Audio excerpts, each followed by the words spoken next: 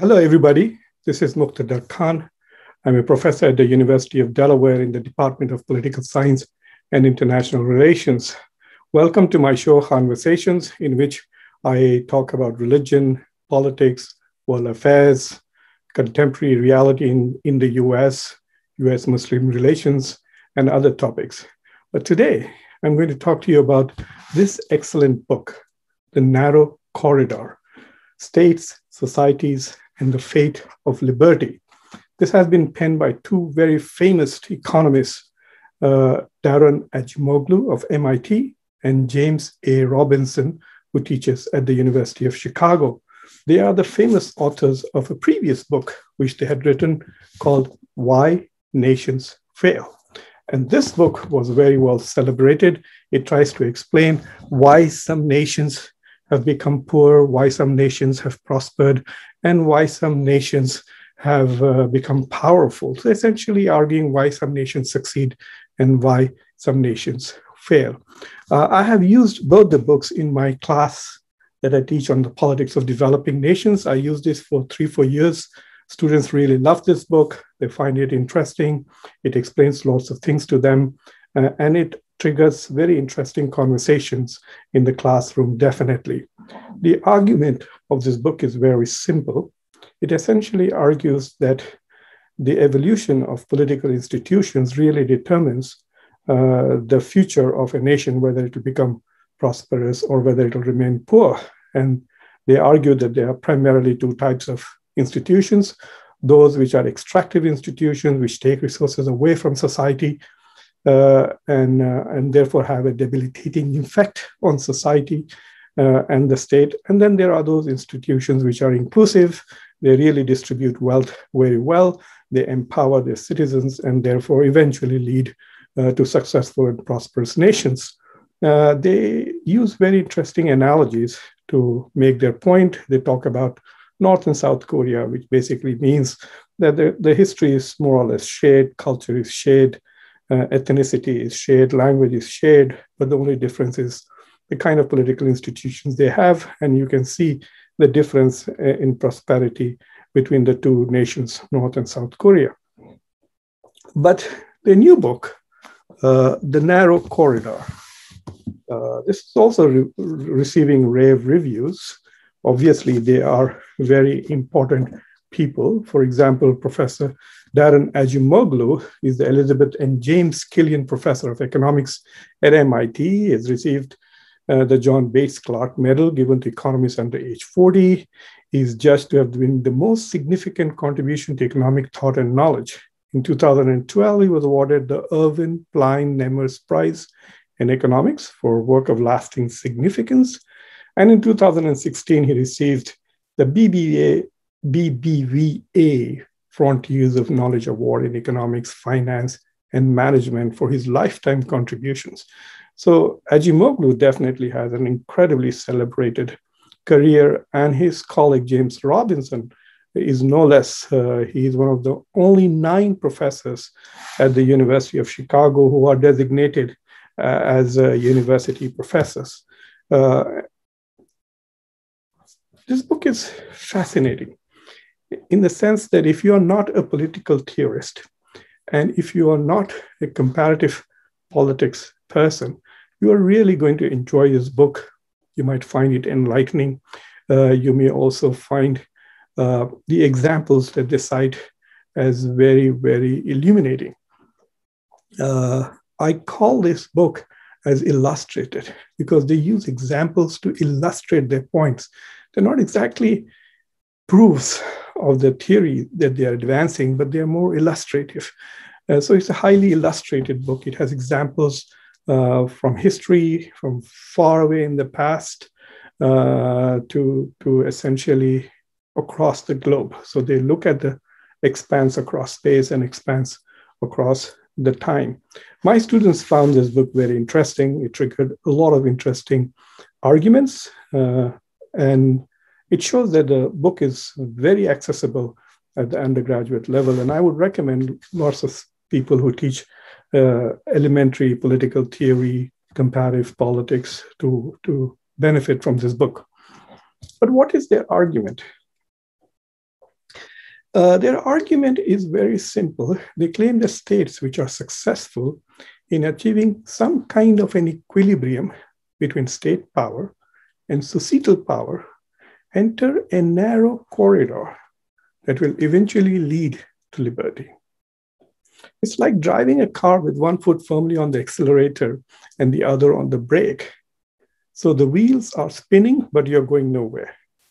They call it the Red Queen effect. And that, my friend, will eventually lead you to liberty. Their starting point is Thomas Hobbes and pre-state societies. They argue, like Thomas Hobbes, that in the state of nature, people are afraid of political violence, and their political philosophy is shaped by Hobbesian realism and John Locke's liberalism.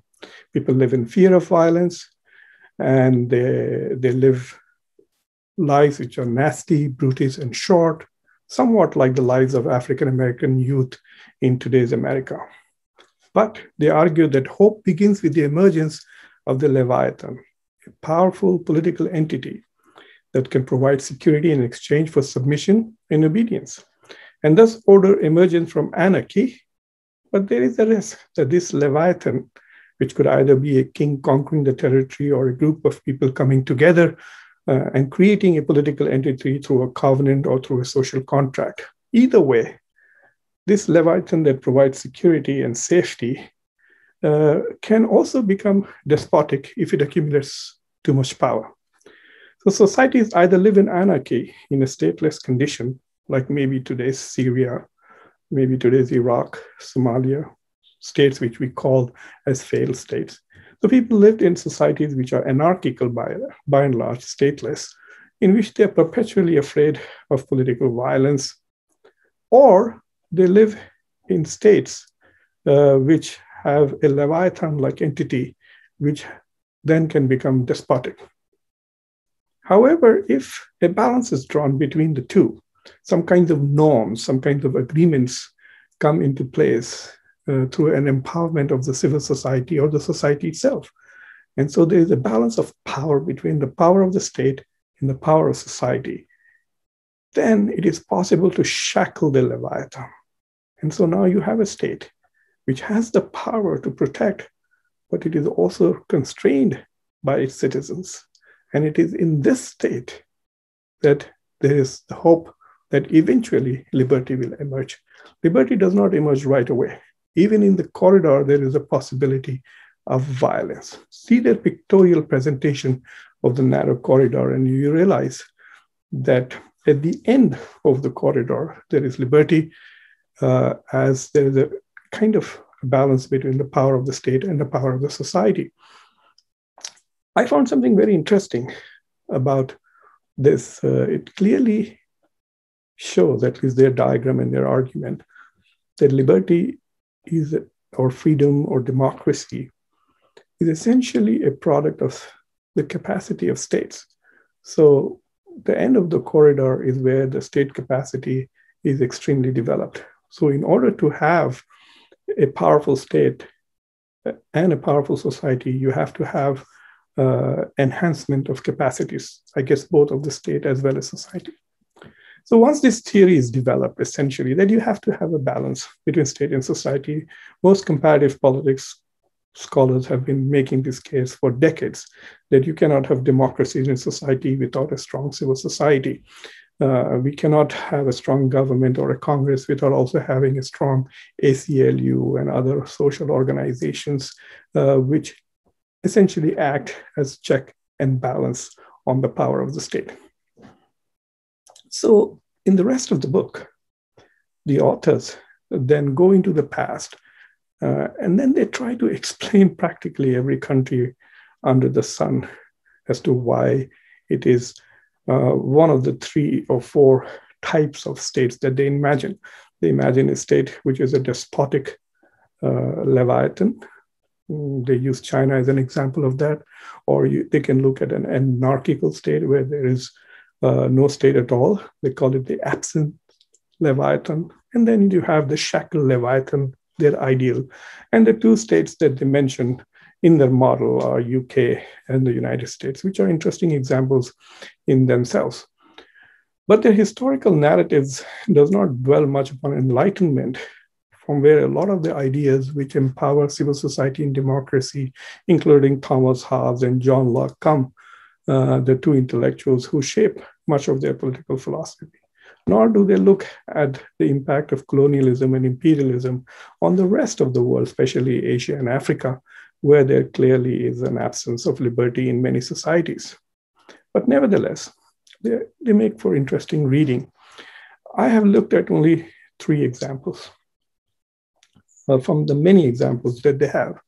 And I looked at those examples which interest and correspond to my own research. So for example, in chapter 3, they talk about the emergence of the first Islamic State under the guidance of Prophet Muhammad, peace be upon him.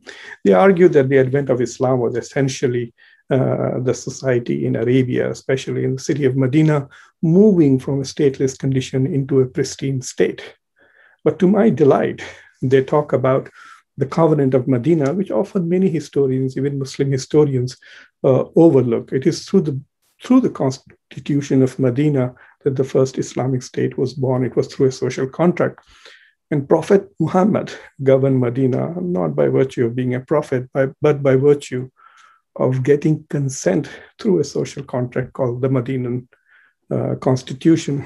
In my book, Islam and Good Governance, this one, I have discussed the Medinan state in some detail, and I have talked about the nature of the Medina Constitution and its implications. But I have some bones to pick with Acemoglu and Robinson. They argue that ultimately the state of Medina became a kind of a despotic leviathan, and there were no rules and norms that constrained it. One interesting aspect of this book is that they create a lot of metaphors. They articulate a lot of metaphors, like the shackled leviathan, the despotic leviathan, the red queen, the cage of norms and values. It makes for interesting reading and discussion. But they don't recognize the fact that the Quran, as a source of ethics and law, did act as a cage of norms on the way the Medinan state operates. It was the Prophet Muhammad, peace be upon him, was not governing by his whim, but he was governing by either the Constitution of Medina or some of the rules and norms that were revealed to him. So there was some shackling of the state of Medina. And I think that their reading of the state of Medina does disservice to the state of Medina, especially its importance in the possibility of promoting a pluralistic and democratic statehood in the Muslim world today. In my reading, I found the state of Medina a pluralistic constitutional state, which explicitly recognizes Jews, Muslims, and others as one ummah based on a social contract. So that is my one problem. And then there's also a little tiny problem in which they refer to raids conducted by Prophet Muhammad as crusades. The use of the word crusades for activities of Prophet Muhammad and his companions, I thought, was at best odd. For those who are more interested in the Medinan state, I would invite them to read my book. In chapter 4, they discuss the ideas of Ibn Khaldun. I find their take on his tax policies and how Ibn Khaldun's ideas on taxation actually influenced Ronald Reagan and his view of economics. And I want to share a video in which Ronald Reagan actually talks about Ibn Khaldun, and you can see that here. I studied economics in college when I was young, and I learned there about a man named Ibn Khaldun who lived 1,200 years ago in Egypt. And 1,200 years ago, he said, in the beginning of the empire, the rates were low, the tax rates were low, but the revenue was great. He said in the end of the empire, when the empire was collapsing, the rates were great and the revenue was low. But their understanding of Ibn Khaldun's political philosophy is quite rudimentary. There is more to Ibn Khaldun than the idea of just asabiya. The famous idea with which is associated asabiya is a kind of ethnic and communal solidarity through which random groups of people become a powerful force because they identify with each other, and from that asabiya, a state can emerge. Ibn Khaldun actually talks about various kinds of states. For example, he describes three types of states which are natural, in which the rulers essentially come to power through force and pursue self-interest. Then he talks about rational states, which are very much close to the idea of a beginning stage of a shackled Leviathan, where in a rational state, the rulers are seeking to advance the public interest of the people and not advance the power and wealth of the ruling class. And then Ibn Khaldun talks about the divine state or the religious state, where the rulers are seeking the well-being in this world and the hereafter. So you can talk about it as a virtuous state that is trying to pursue some kind of virtue. And finally, in the chapter 8, they talk about Ibn Khaldun in chapter 4. In chapter 8, they talk about India. This is a terrible chapter. This is perhaps the worst chapter in the book. Rather than eliminate or vindicate their arguments, it merely exposes their utter lack of knowledge about India, its history, and its contemporary politics. They provide a monocausal explanation for India's lack of liberty and its poverty, the caste system. They have discovered the caste system. And they say that it's essentially because of the caste system in India that India lacks liberty and India is poor. First of all, India is in the same boat as France and US, according to the Economic Intelligence Unit, which produces the Democracy Index. France, US, and India all fall in the same category. They're all flawed democracies. From their book, you would gather that the US is on one side of the spectrum and India on the other of the tyranny to freedom spectrum. But really, if you look at the Democracy Index, which is far more rigorous than their book, India, France, and the US are all flawed democracies. Having pointed that out, I also want to say that really the history is very superficial. They seem to assume that the caste system in India has remained the same for centuries without being impacted by anything. India was governed by Muslims for 1,000 years, and Islam and Muslim values have left some impact on India. And after that, India was governed by one of their role models, the British, the UK, for nearly 200 years. And so the British enlightened corridor ideas also governed India for nearly 2 centuries. And then subsequently, India has been independent for nearly 75 years, in which it has done much to uplift the untouchables, bring about social reforms in India. India has an affirmative program, which it calls reservations, which sometimes leads up to 40 to 48% seats in schools, in universities, in jobs, in public sectors reserved for the untouchables and people from backward classes. So there has been significant attempt to uplift them, and India has been successful to such an extent that the so-called untouchables today, by and large, are economically more developed than the religious minorities like Muslims, who are nearly 200 million in India. So I think their reading of India is really woeful and awful, really terrible. It also exposes, especially the chapter 8 exposes two methodological deficiencies in their book. Number one, these monocausal explanations, that you have one cause of some complex reality. Yes, caste system is a problem in India, and it continues to remain a problem and probably will remain a problem for time to come. However, that is not the only cause of India's enduring poverty, which is shrinking, but still there are millions in India who are very poor. And the decline of freedoms and democracy in India in recent years is not because of the caste system, but in spite of that. Nevertheless, the second point is that this ambitious attempt to develop a theory that explains every country in the world is an interesting and intellectual exercise, but not really something that will provide you with rigorous results. So I think these are the two methodological problems that come out from the case in India. One, that monocausal arguments tend to be weak. And number two, that you cannot come up with a theory that will explain every country's evolution. Nevertheless, it's a fun book, and undergraduates will really enjoy reading it. It will definitely trigger interesting debates. And given its breadth, almost every student in your class, no matter what their interest is, Latin America, Africa, East Asia, contemporary era, the US, racism, etc., they will find something to talk about and argue about.